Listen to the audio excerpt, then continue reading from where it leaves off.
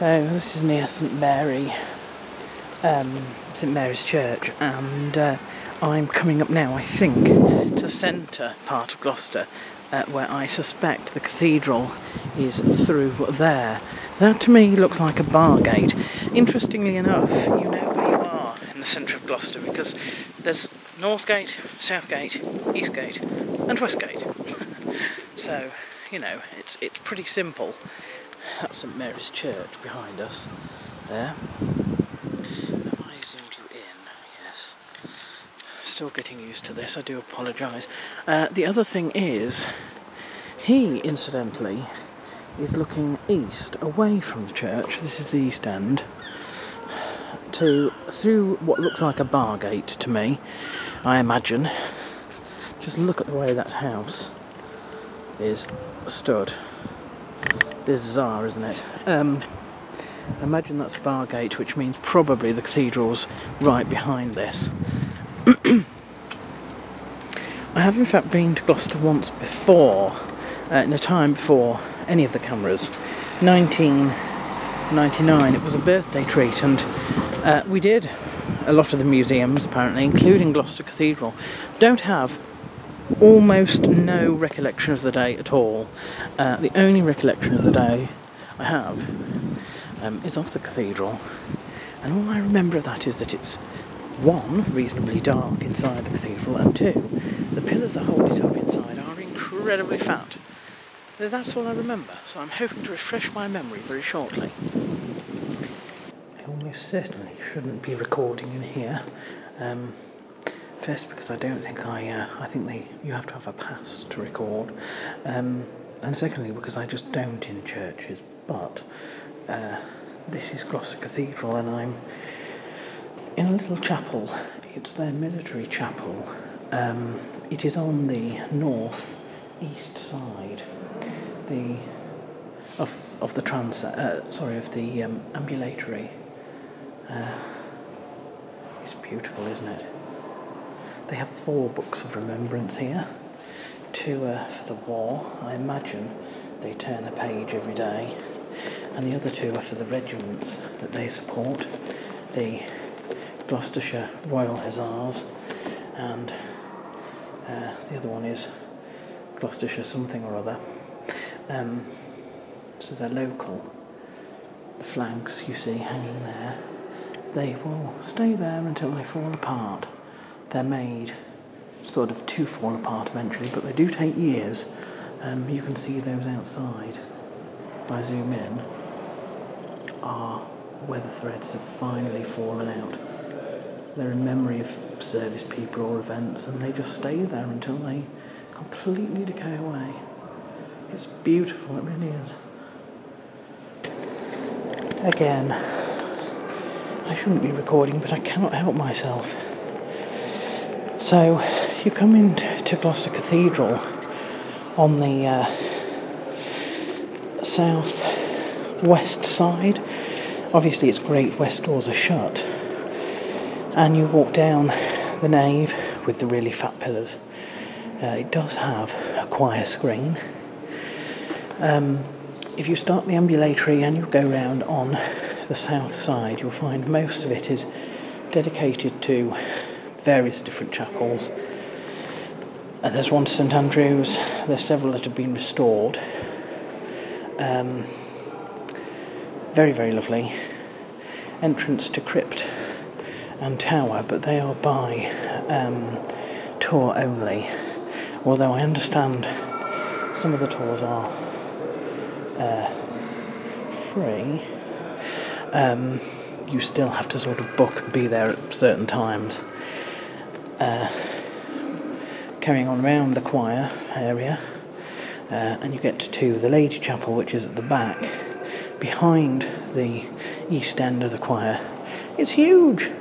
It is so large that it has 2 little side chapels at its east end as well. It is huge.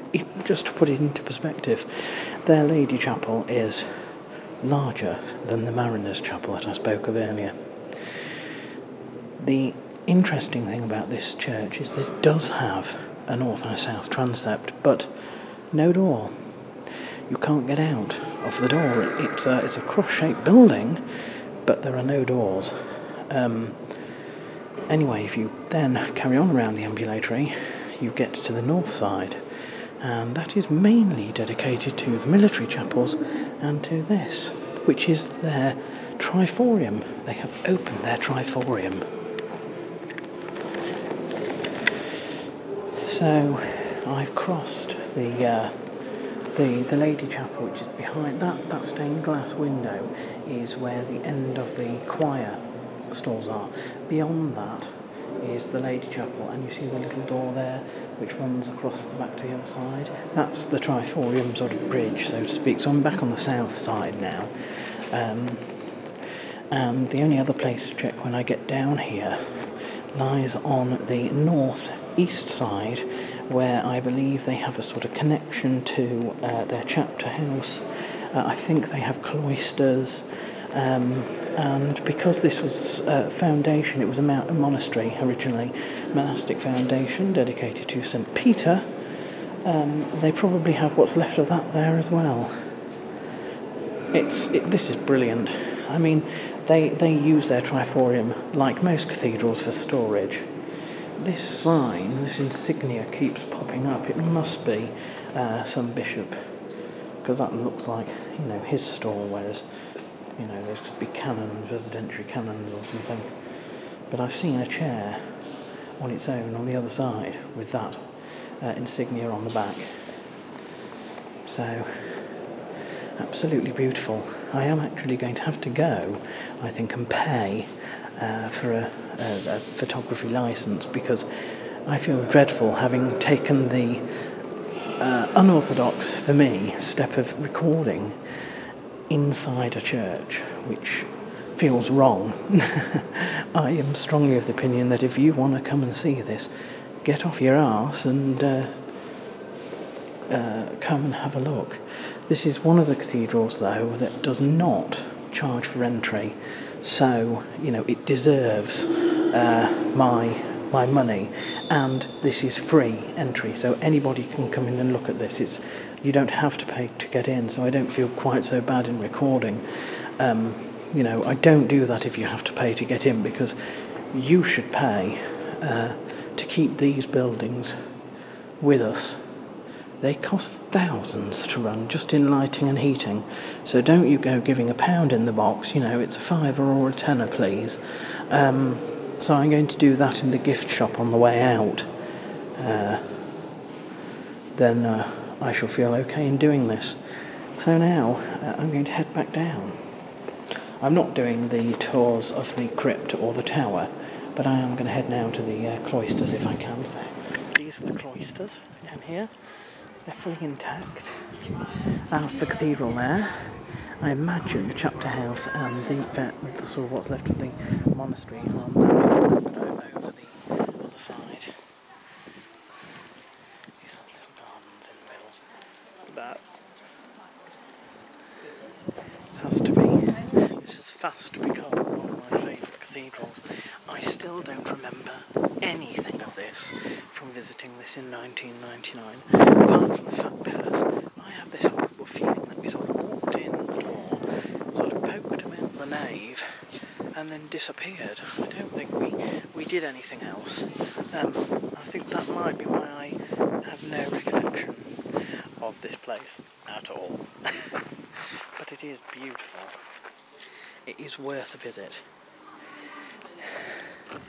There is also a king here, Edward II, I think. He's buried here. He's quite an early king, because most of the kings, obviously, and queens are at Westminster Abbey, but you have to remember that he wasn't long after, you know, one kingdom in this island. There was originally 3. Northumbria in the north, Mercia sort of across this area, the central bit, and Wessex in the south. And it's the House of Wessex that eventually sort of established itself and was then obliterated in 1066. This abbey, in fact, was founded by a close relation to one of the kings of Mercia. So it's not even a foundation that was, you know, originated. It's not even part of the lineage. And whilst Edward obviously will be of Wessex and Normandy descent, he's early enough, really, to be buried elsewhere before they all started to cram themselves into the abbey. So there we are. Time to go and get a drink, I think, perhaps lunch, because that over there is without doubt the coffee shop.